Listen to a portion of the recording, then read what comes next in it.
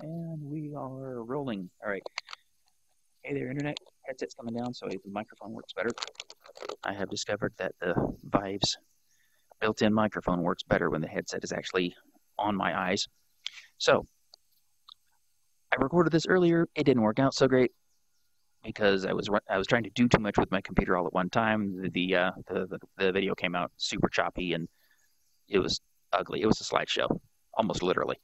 Uh, so, by way of explanation, I have been using Google Earth VR to do virtual walks around different areas.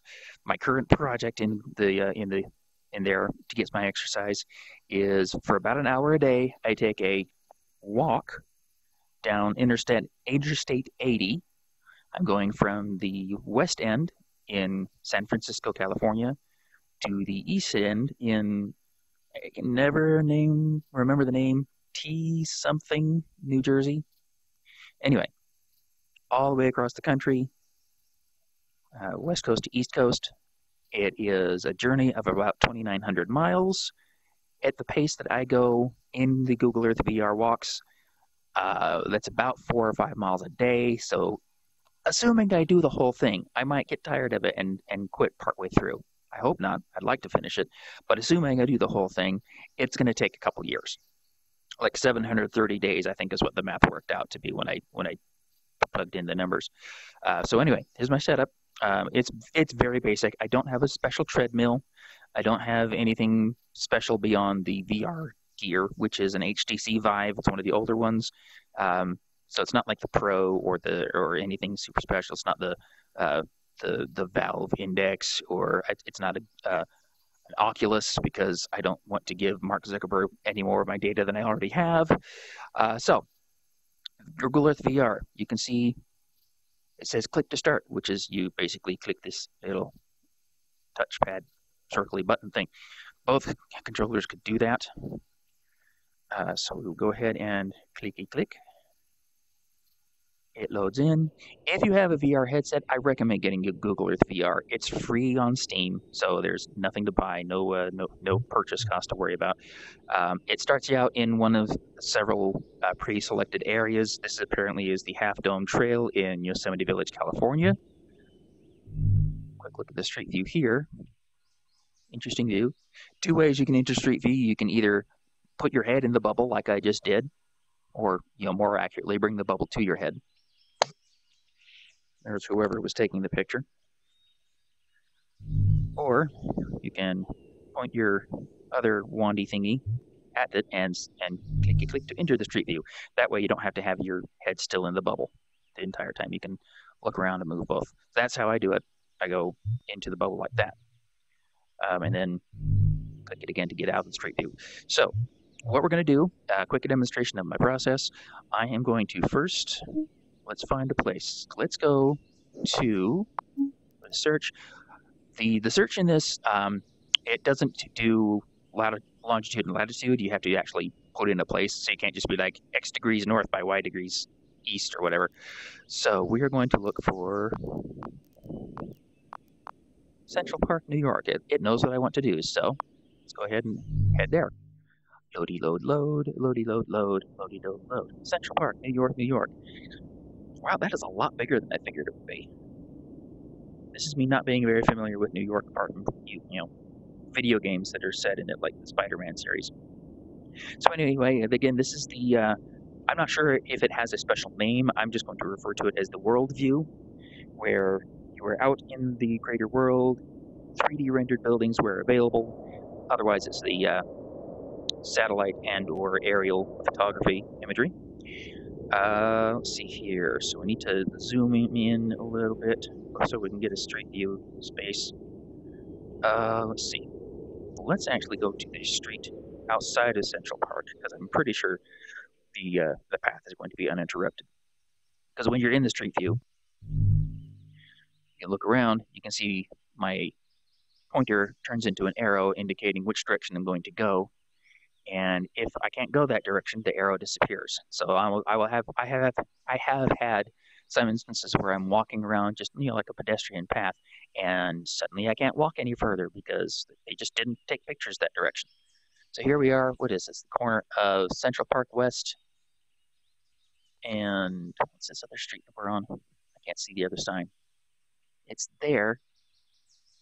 Oh well, I don't know New York, but this is Central Park West apparently. Anyway, let's go ahead and get into position. Now, since I cannot see the room, I keep my desk chair over here. I'm going to push it up against the desk, kind of peek out the bottom of the goggles. Peeking out the bottle so I can grab my water as well. If you're going to be exercising, make sure you just stay hydrated, preferably with water. Gatorade or other sports drinks are probably okay as well, but, you know, hydration does not mean grab a beer and get walking, nor does it mean a 2-liter bottle of soda at your hip. So, got the chair here, my arms resting on the chair. I leave this one resting on the chair to make sure I kind of stay anchored in the world, because again, can't see the room. I don't want to walk into something and trip over stuff, step on the cat, whatever. So I keep this one anchored. I might kind of wander a little bit, but at least I know I'm on the chair. This end, this arm, I've got my knockoff Fitbit on this wrist, and so that's going to count my steps, sort of. I don't know how accurate it actually is, but it every now and then is like, hey, you've done 10,000 steps today. You're done. Cool. So what I do, I get into position. I orient myself. Let's say we'll go along Central Park West. Why not? And I pick my direction, and I take 8 steps. 1, 2, 3, 4, 5, 6, 7, 8, and go to the next picture. Oh, now I'm walking into traffic. That's great. 1, 2, 3, 4, 5, 6, 7, 8. 1, 2, 3, 4, 5, 6, 7, 8. Now, obviously, counting out steps like that for an hour would be boring as all get out. So I have music. Now, I can't, there's something I think about the interaction between OBS and the VR overlays where normally I could pull up a virtual desktop and use this as a virtual mouse to clicky click click and start my music. But because I'm recording, I have to do this the old-fashioned way, so I have to headset up for a second and go get my music. One moment.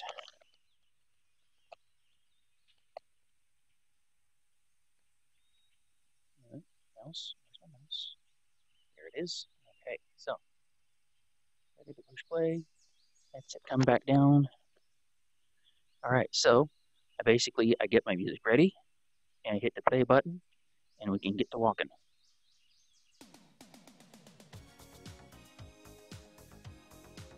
All right.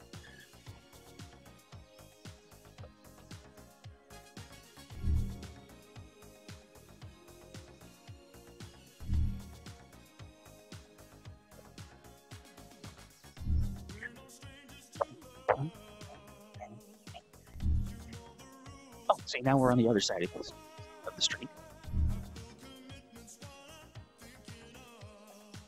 Street view is somewhat interesting. It's not always consistent. Sometimes you hop lanes. Sometimes you can tell it was taken during the summer or the fall or the spring or whatever. Every now and then you might catch a glimpse of the camera. Like, maybe we'll see it in this guy's window as we pass him.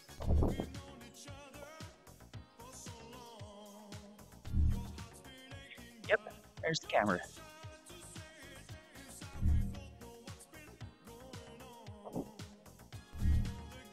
Hi, camera. Of course, maybe what I need is a better way to count my steps. Because if I get distracted with singing along or talking to my imaginary audience, I lose count of my steps.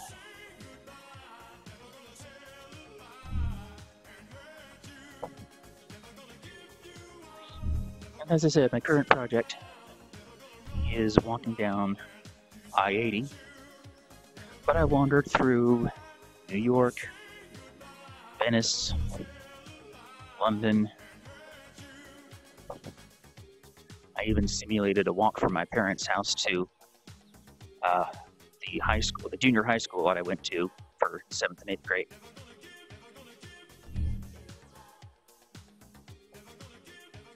Which I think is a different school, different grades now. I don't know. It's been a long time since I was in junior high.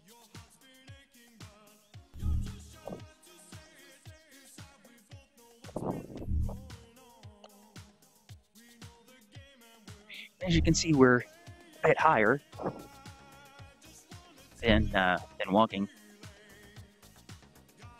because we are a camera mounted on top of a moving car.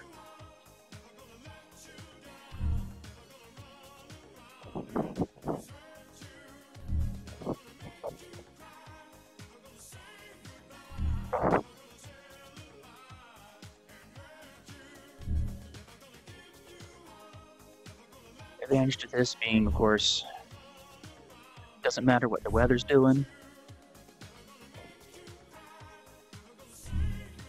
Doesn't matter about traffic. Disadvantage, though, being it's probably not the greatest workout you'll ever get.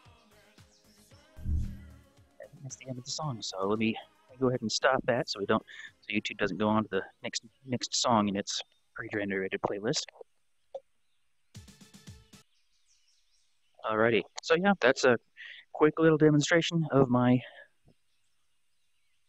virtual walking process. Again, we just pick a direction, take 8 steps, 6, 7, 8. Next picture. 8. That's some generators or something? What is that? I think it is generators. I wonder what's going on there. I've never been to New York, so I don't know what they're doing. So, yes, this is the process I go through. Like I said, I do it for about an hour a day. Gives me around 4 to 5 miles on the freeway. And when I'm done, one thing I do is first I get a screenshot of where I am so I can upload that to YouTube. Or not YouTube, Facebook.